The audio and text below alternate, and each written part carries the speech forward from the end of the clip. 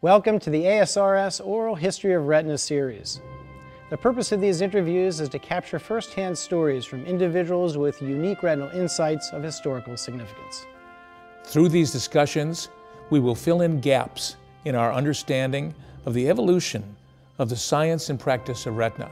And it's our hope that these discussions will serve as the illuminating element in the larger mosaic of the history of retina.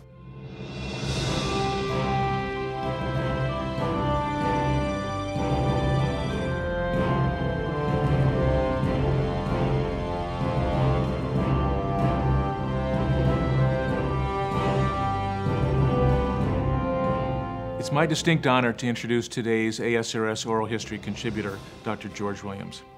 George is currently the professor and chair of ophthalmology at Oakland University, William Beaumont School of Medicine in Royal Oak, Michigan.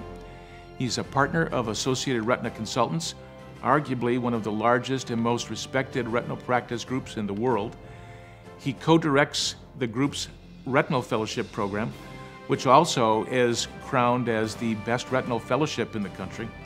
He has published over 250 articles and book chapters. He's participated in over 30 major clinical trials. For 10 years, George served as ophthalmology's representative to the AMA's Committee on the Relative Value Update Committee, what we call the RUC. He served there for 10 very important years, as we will learn in today's interview. We all owe an enormous amount to George's tireless accomplishments in our behalf. His career is indeed an important part of the history of retina, and I'm very happy to be able to document those accomplishments as part of the oral history series of the ASRS. George, welcome. Thank you, Kirk. It's great to be with you. I know you're a Chicago guy. You were born and grew up here in Chicago. I know you're an avid Cubs fan. I gotta believe there's a part in your heart that loves Chicago deep dish pizza more than the Detroit-style pizza. Can you tell me a little bit about what it was like growing up here in Chicago? Well, it was great. I was a child of the 50s and 60s. As you said, I grew up a Cub fan. My heroes were Ernie Banks and Ron Santo and Billy Williams. One of my earliest recollections is the first time I walked into Wrigley Field. I'd never seen anything so green, looking at the ivy walls and the field. And I was hooked on baseball from that time on. Have lived and died with the Cubs over the past 60-odd years, mostly dying with them, but we've had a couple of good times. So from Chicago, you went to a great liberal arts college, Denison University in Ohio, right outside Cleveland, Phi Beta Kappa. Then you came back to Chicago for medical school at Northwestern, where you were elected AOA. From there, you went a little bit north to Milwaukee, to the Medical College of Wisconsin, for your ophthalmology residency and later on for your retinal fellowship too. What about the Milwaukee approach was different than the other schools at that time? When I came as a first year, the retina service was Fred Reeser, Travis Meredith, who you know very well, and Trex Topping. And then a year later, when Travis left to go to Emory, we managed to replace him with another pretty good guy by the name of Aaberg-Abrams. So I really feel I had the opportunity to train with some simply amazing people. One of the great strengths of the Milwaukee program at that time is everyone was willing to listen to each other, to critically evaluate new approaches and new technologies. And it was just such an exciting time to be able to be part of that. You're heading to Retina, and you decided to do a year of research first. Tell me why and what you did during that year. Well, a lot of that was the influence of Trex and Gary. They had done basic research in their careers, had done a lot of very, very fundamental work in PVR, ocular trauma, and they encouraged me to spend a year in the lab, particularly because we had two amazing mentors. We had Henry Edelhauser in Milwaukee and Diane Van Horn, both two brilliant PhD investigators. And so I had the opportunity to spend time with both Hank and Diane and learned a lot. when you spend time in the lab, you learn a different skill set. You learn how to critically evaluate problems, how to structure studies, how to structure trials, and just to look at clinical problems with a different perspective. And it was a great year for me and a great opportunity to spend time with them. Tell me a little bit about the year as a clinical fellow with Tom Aaberg and what kind of things were happening in that year. We were one of the regional national centers for complex retinal detachment, PVR, and traction retinal detachments in diabetes. So during my fellowship, Tom and Gary were finalizing some of their concepts about anterior proliferation in PVR, how to address that, vitreous-based dissections. Gary was working on his concepts of en-bloc traction detachment. This is before we really had the technology to allow us true bimanual dissections. So Gary figured out the role of vitreous traction and allowing us to maintain tissue planes, and of course first published the concept of en-bloc. And then we continued to look for the magic cocktail to retard PVR. Unfortunately, we never really came up with one that worked well, but we're all still working in that area. It shows you that we've come a long way and we still have a long way to go. Tell me what it's like doing surgery with Gary. It was demanding. Gary was very meticulous. One of the more difficult parts of working with Gary was the loud country music that you were subjected to. Gary loved his country music. And I remember I was operating one time, and all of a sudden he goes, "Stop, stop." And I thought I had done something wrong, and he sat back in his chair and said, "This is one of the best country songs of all time." I don't remember the details, but it involved something about a dog dying in a pickup truck. You got to have your priorities straight in the operating room. How about Trex Topping? What was his influence on you as a fellow? He was also, as was Gary, and as was Tom, trained by Robert Mockemer. I feel indirectly that I was trained by Robert because I had the privilege of being trained by three of his very best. But Trex, again, was another one of those people who was always asking the question, why can't we do this better? There should be a better way to accomplish our goals. And like Gary, he was a surgical virtuoso. I remember thinking, boy, if I could just become half as good as either one of these guys, I'd be very happy. Can you tell me a little bit about your early years as a faculty member now at MCW? What kind of things you were involved with, and what was your plan of action?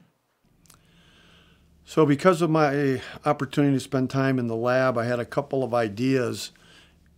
Early on, I was interested in the role of prostaglandins, particularly thromboxane and various other prostaglandin analogs in retinal detachment, so we did a little preliminary work in that. And one of the early problems that we had with vitrectomy was a severe fibrin response. We don't see that very often now. Part of the reason for that was we commonly did a primary lensectomy on many of these patients. And in the bad diabetics, we would often get this severe fibrin response. And in some of them, it would absolutely cause the operation to fail. So as I had the opportunity to work with a hematologist when I was in med school and also during my internship, and I recalled some information about the role of plasmin. And I spoke with a fellow resident of mine, Bob Snyder, who was an MD, PhD. But Bob, when he was on the retina service, saw some of this fibrin problem, and he said, you really ought to look into plasminogen activators. And in fact, that was what he had done his PhD in. So right around that time, TPA had just become available for thrombolytic treatment of a coronary artery disease. And so we developed an animal model in the rabbit of fibrin, and we got some TPA and we put it in some eyes, and I remember the first experiments were absolutely stunning. You could literally just watch the fibrin melt away after you put the TPA in. I remember putting TPA in our first patient with severe fibrin, and literally a few hours later the fibrin was gone. It was clear that in order for us to become more successful as surgeons, we needed to get away from the concept of just cold steel cutting and to start to understand the pathophysiology and the molecular biology of the diseases that we were dealing with. And I think plasminogen and its role in disease, that was one of the first steps in really retinal pharmacology. You did more than TPA as well. When did you have the idea of enzymatic vitreolysis? So I had been thinking about the possibility of dissolving the vitreous once we started to use TPA. But the problem with TPA is you have to have the enzyme present. In other words, you have to have the plasminogen present in order to be activated by the enzyme. So we were thinking about, well, what if we could just create our own plasmid? And right around that time, I made my move to Detroit, and Mike Tracy and I started talking about the potential role of vitreolysis. Mike, of course, at that time was revolutionizing pediatric retinal surgery. But to this day, one of the problems that we have in pediatric vitreoretinal surgery is the dense adhesion of the vitreous to the retina. And this is not an anatomic adhesion, it's a strictly chemical adhesion. So it became readily apparent to Mike that a technology that could weaken the vitreoretinal adhesion, such as plasmid, would be of great utility in his surgery. And so he and I started to explore that. George, you described your contributions here, which were incredible, of getting in the pharmacological way of manipulating vitreous, TPA, fibrinogen activators. But you were starting out doing that in Milwaukee at a university, and what you described teaming up with Mike Tracy was in Detroit in private practice. Why did you decide to leave and go into private practice? I think much of it was my friendship with Mark Blumenkrantz. And Mark preceded me coming to Detroit. He came to Detroit in, I believe it would have been 1985. And so he left Bascom Palmer, came to Detroit, and I met Mark at a meeting one time, and I asked him the question you just asked me. You know, why would you leave Bascom Palmer to come to Detroit? And he said, well, it was because of the opportunity to have a little bit more control over my life and to be able to structure my research and my teaching in a very similar manner to what I had at Bascom Palmer. We were fortunate in that we had access to the resources. Our hospital, Beaumont Hospital, was very supportive of what we did. And so I actually felt that it was the best of both worlds. I could pursue my research interests, I could pursue my clinical interests, and frankly, I had a little more control over my life.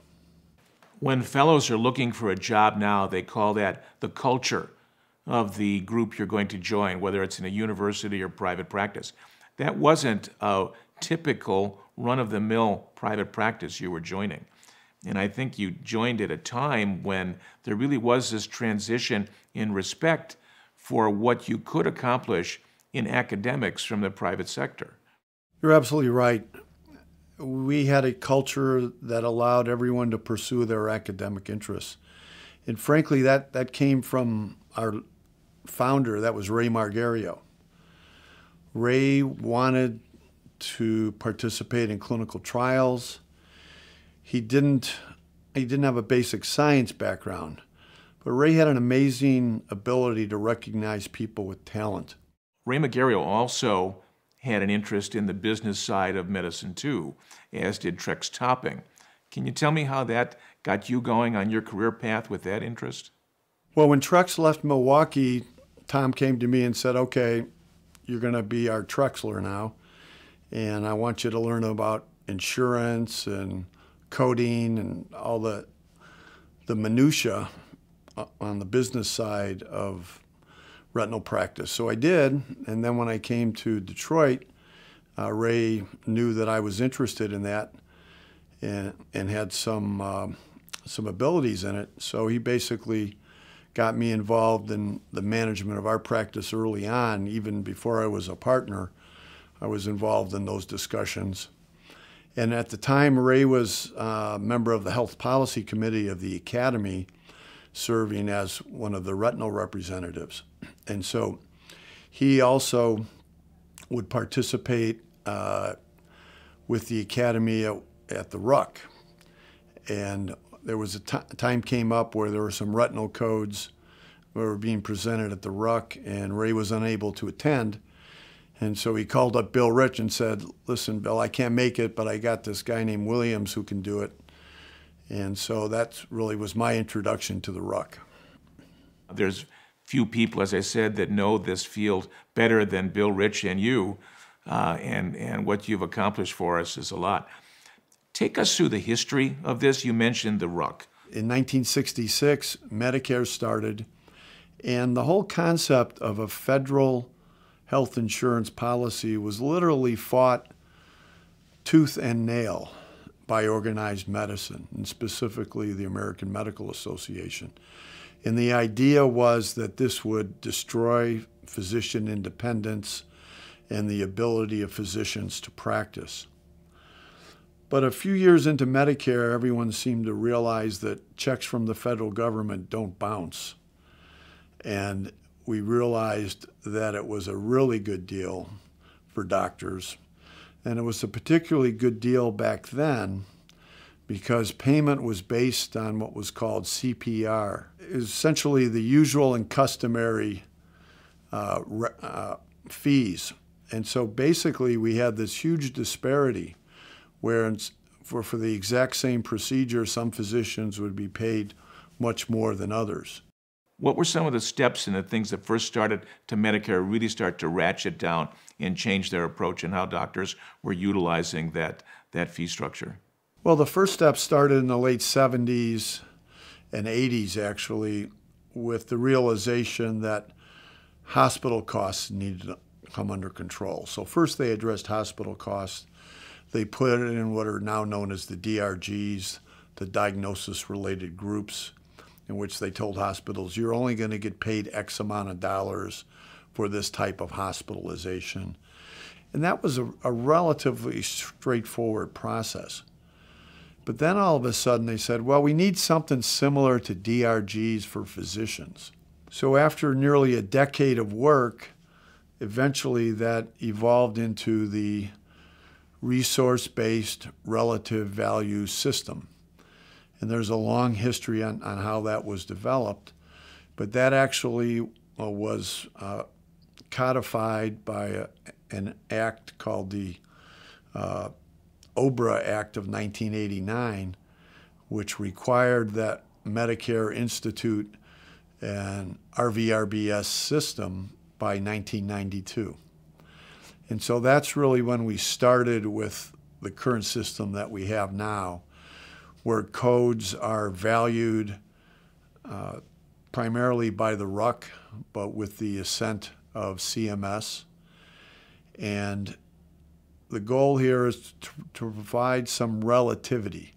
So in our world, what that meant was we had to come up with the ability to discuss the difference between performing a vitrectomy and not only other ocular procedures such as cataract surgery, but how do you provide relativity between a vitrectomy and delivering a baby? And so that's what the RVRBS system is all about. Who started that, George? It came out of Harvard, is that not correct? So initially the AMA wanted to do it, but the Federal Trade Commission said that that would be a violation. But they would allow a nonprofit organization to do it. And Dr. Chow was a health policy person at the time.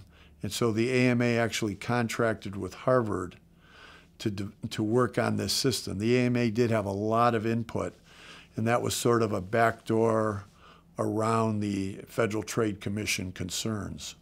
Chow came up with this thing that we call a relative value unit, an RVU. And it's a particular dollar amount that then you can multiply by a particular figure that you pick by inflation each year.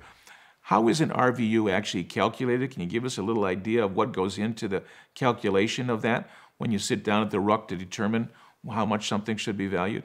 Absolutely. So the key word on the whole process is relative. So we have 10,000 now CPT codes. So now we have a data set of the valuation of many of those. So when a new code comes before us, what we have to do is we have to figure out where in that spectrum does this code fit. So we have codes that everyone pretty much agrees are fairly valued. And those are called MPC codes, multi-specialty points of comparison. And so we use those codes to sort of set different milestones, and we say, okay, everyone agrees that this code is worth X RVUs. How does this new procedure, or how does this old procedure compare to those yardsticks? And that we do that through a process of surveys. So physicians are asked to rank procedures, and not only procedures that they know, but try to compare them to other procedures in medicine. We do that through what's called a reference service list. And so, again, physicians have the opportunity to participate in the process. I will say that it's tedious, it's a bit cumbersome, but we do have this opportunity, so it's incumbent upon us to take that very seriously. You witnessed the RUC in its early days and were there for 10 years. How did ophthalmology fare during that time? Did we make out okay compared to other groups? Did we get the short end of the stick? What would you say? We did relatively well. And by that I mean, if you look at the components that go into the eventual values, there's basically two drivers on the physician work side. There's the time it takes the procedure, and there's the intensity. Those are the two factors for physician work. And on the intensity side, ophthalmology has historically done very well. Where we've been burned is the fact that we've gotten a lot better at what we do. We're much more efficient. And so our time to perform procedures has gone down significantly. When you and I trained, it was not at all unusual to do a 2, 3, 4 hour vitrectomy for a bad PVR. It's pretty rare for cases to go much beyond 2 hours now. And certainly the 3 and 4 and 5 hour cases are pretty much a thing of the past with a few exceptions. Our reward for our increased efficiency is decreased time and therefore decreased payment. So let's talk about Avastin briefly. We could actually talk about Avastin for a couple hours here, but you were involved in that history as well. It was an off-label drug. Congress and Medicare had no infrastructure to cover off-label drugs, and yet it was the most popular anti-VEGF drug on the market, as we knew. Enormous cost difference. Give me your historical reflection on the Avastin story. So the Avastin story really begins at the ASRS in Montreal in 2005. At the same meeting, the initial data was presented for Lucentis, And at that time, we only had PDT and Macugen.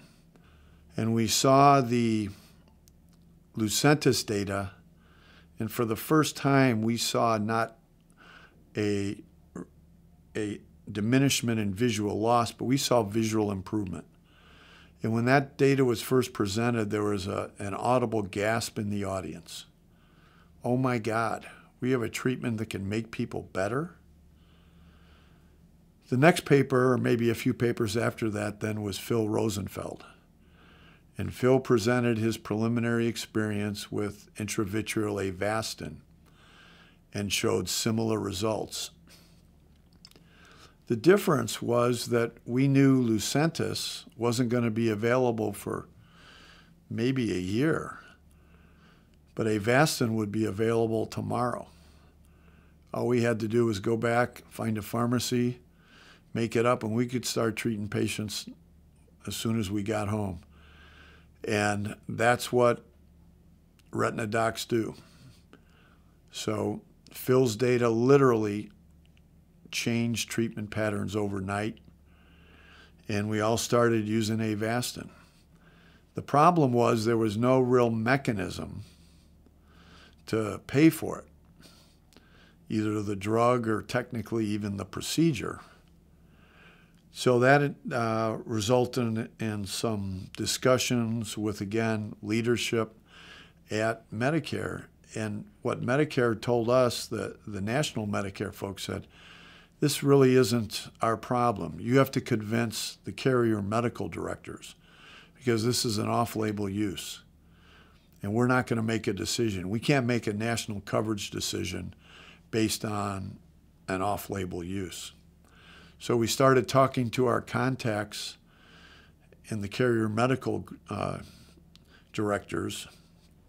And one of those was a gentleman by the name of Bill Mangold, who was kind of the senior carrier medical director. In fact, he was the representative of all the carrier medical directors to the RUC. So we had a good relationship with Bill, and he would often come to us and ask us questions about different procedures, and we tried to be as honest with him as we could. Bill Rich and I went to Bill Mangold and said, Bill, here's the deal. We have a treatment that can keep people from going blind and make them better. We need to figure out how to pay for it. And because we had a relationship with Bill, and we explained to him that this could result in significant savings, he went out on a limb and said, okay, I trust you guys. We'll cover it. Once he covered it, then subsequently all the other carrier medical directors covered it because he had that gravitas. But again, that would not have happened without our personal relationship with Bill.